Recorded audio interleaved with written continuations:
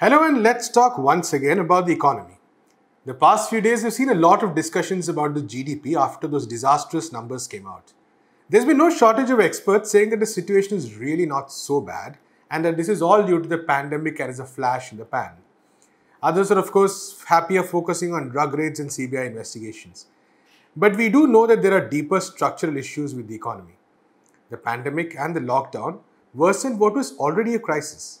And this crisis was created by years of flawed government policies. Now, it's no surprise that the government does not seem to have any answer to all these developments and this crisis because it caused it in the first place. In today's episode, we take a look at the sectoral breakdown of this crisis after the GDP numbers came out. Are any sectors doing better? There was a lot of celebration about agriculture having registered growth. What does this mean? We talked to journalist Aunindyo Chakravarty to find out. Aunindyo, thank you so much for joining us. So over the past few days, we have seen, of course, a lot of discussion around the GDP numbers, a lot of breakdowns. So let's maybe take a look at the sectoral breakdown in a bit in detail.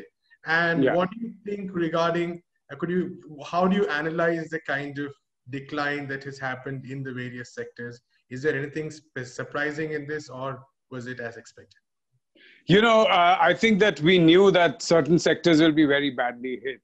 Obviously, manufacturing was going to be one of them because factories were closed during the lockdown. And that's down in terms of value added in manufacturing, that's down 40% compared to last year, the same quarter last year. Construction is down, I think, about 50% or a little more than that. We know mining is down quite sharply, again, around that 40% mark. There's several services which are down sharply. But the surprising part, or maybe not the surprising part, is that banking, the financial services, now they come clubbed in the GDP numbers. And I'm sure that maybe if one goes to the Ministry of Statistics, they'll probably give you a breakup of that. But the data that is released in the press release, financial services comes clubbed together with real estate services, which is, and also other professional services. I think those include things like lawyers and stuff like that, right? And regular professions that we have. Now, maybe doctors as well. I'm not very sure, but I think that's part of it. Now, if you look at it, that is down by just 4%, 4.3% in real terms, as in constant 2011-12 prices. And if one looks at it in today's prices, in current prices, again, around 5% or so. Now, the overall economy has declined by 24%.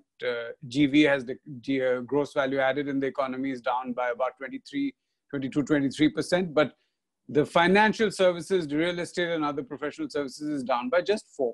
Now, we know that real estate surely was down to, 20% of what it could have been. No one was buying homes. No one was renting homes. So real estate services surely was down quite sharply.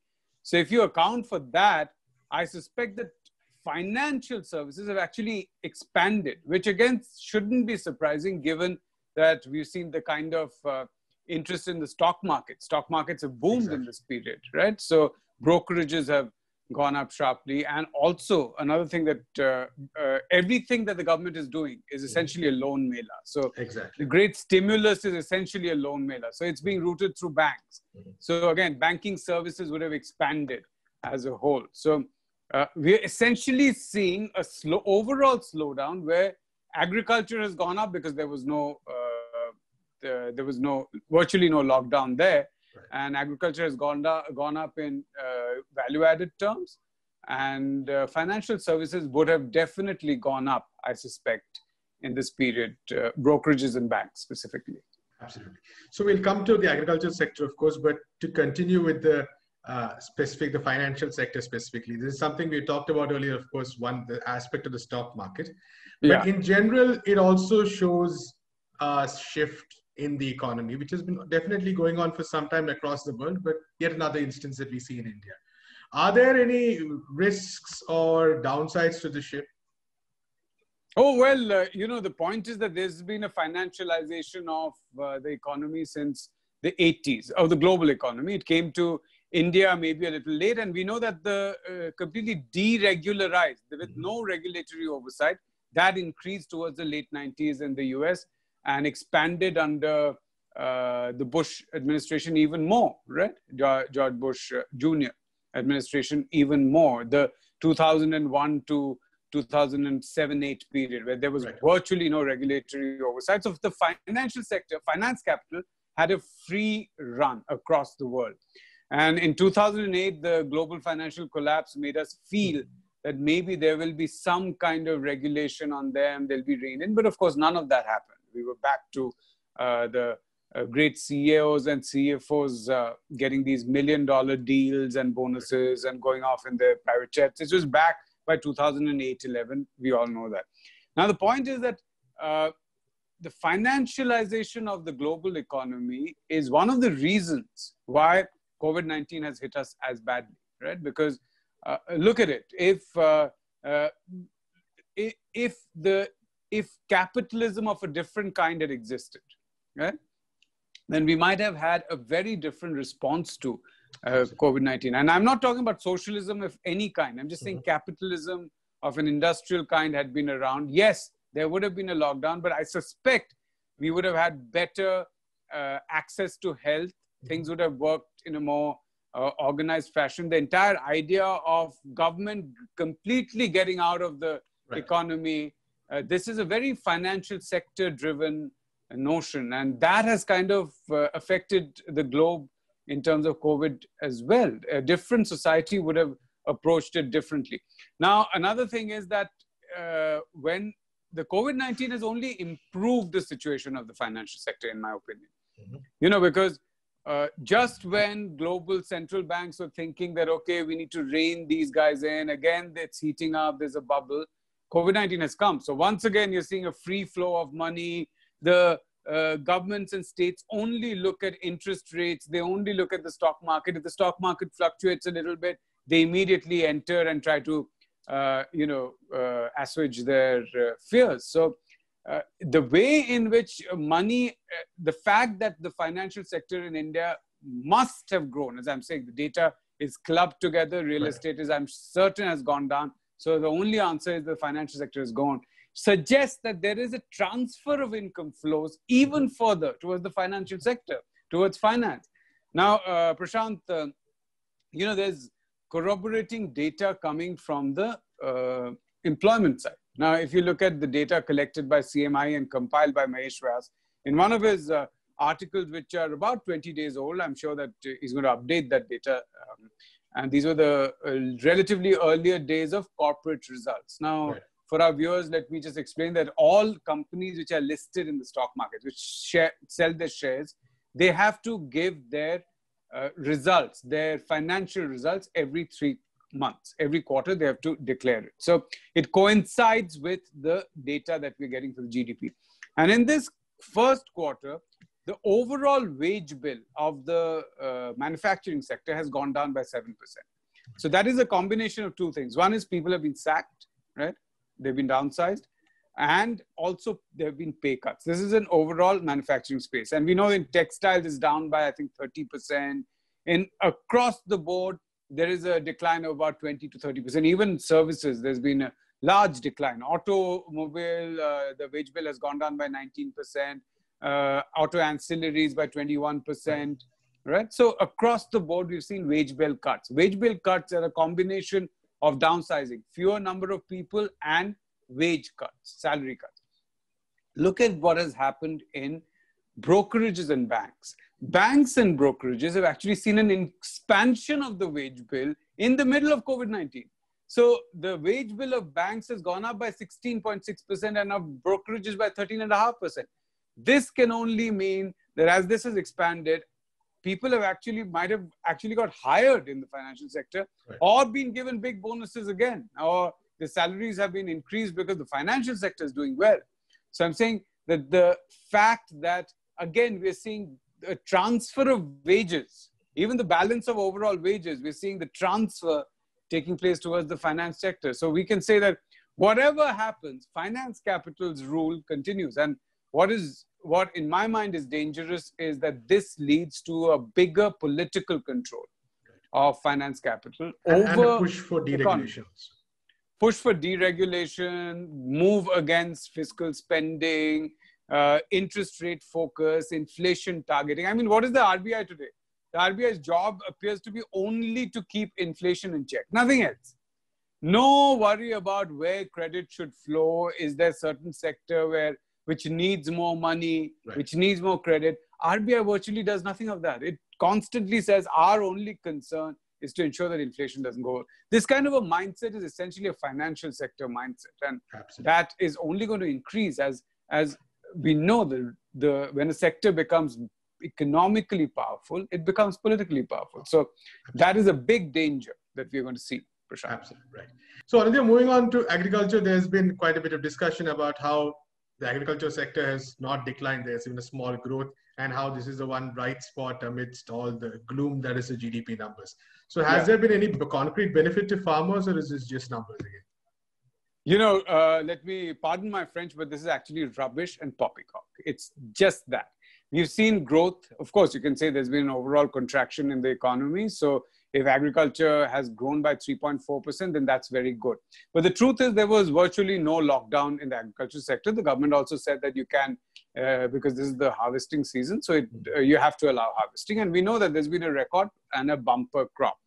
The question is, did farmers get the prices that they deserve for it? Now, the way to look at it is, to my mind, two. One is, let's look at the nominal GDP growth in money terms, in today's term. And we see that has gone up by just 5.7%. 5.7%, real growth 3.4%. So 5.7% means that the price deflator, the money that has I mean, there have been two kinds of growth. One is output, the other is increase in price. Prices have gone up by just 2.3%. Now, let's think of an average farmer, Prashant. Let's say that they spent 10,000 rupees, they earned 10,000 rupees in the same quarter last year, and they spent all of it. We know that farmers actually spend more than they earn, right? But let's assume that they spent exactly the same amount, earned 10,000, spent 10,000. Now, their earning would have, on an average, gone up by 5.7%, right? Which is the nominal GDP growth in rupee terms in today's prices. So their earning would have gone up to 10,570. The problem here is that inflation, consumer price inflation faced by farmers, by agricultural workers and rural workers is somewhere close to 7.5%, 8% or even more. So effectively, they would have spent 10,800 rupees and earned 10,500 rupees, right? Or 10,600 rupees. So effectively, they would have this year spent more than they earned if they had to keep their consumption level exactly where it was last year, right? So there's been a drop in the average farmer's real income. This is one. Secondly, let's look at the data from CMI in terms of number of farmers who are actively working. We know that agriculture is full of disguised unemployment, right? There's people say we are working, but they're not really needed there because they don't add anything to productivity or to income. We know that the reverse migration actually resulted in a big jump in the number of farmers, people who either hold some land or are working on sharecropping. This is what CMI calls farmers. Then there are agricultural workers, which data is still not available. I think it will come out sometime towards the end of September when they collate it. But the farmer data we see has actually gone up sharply this year compared to last year, the same quarter last year, when again, we would have seen harvesting and the beginnings of sowing. It has gone up sharply. So on an average, this is again a rough calculation, gross value added has dropped in farming, right? If I just take the total gross value added and divide it by the number of active farmers, right? This is an inaccurate number because there are agricultural workers out there and that number has to come in. But yet, I think the number of agricultural workers would have obviously gone up because we know that in May, June, and June, the number of agricultural workers at rural employment went up, which is again declined in August, which is the latest data that we are seeing. So given that, even agricultural workers would have, not just farmers who have land or on sharecropping, the number of landless agricultural laborers would have also gone up. So if we take the average GVA per farmer and compare it to the average gross value added in per farmer this year, it has gone down by between 4 to 5%. Right. This is obviously not an accurate number. This is a false accuracy, spurious accuracy, but it is a trend. It tells you that on an average, farmers earned less or produced less, added less value in the agriculture sector, even when it expanded in this quarter. Right. And finally, the usual question we often keep coming back to again and again. Do you see any kind of changes in the way the government is looking at this issue after these announcements, policy-wise, in terms of steps to be done, or is it just the same? I think it is just the same because there is no consensus even amongst economists. You look at the way in which some of the frontline economists have tried to literally lie about these GDP numbers. And you'll see that many of them were associated with the UPA, right?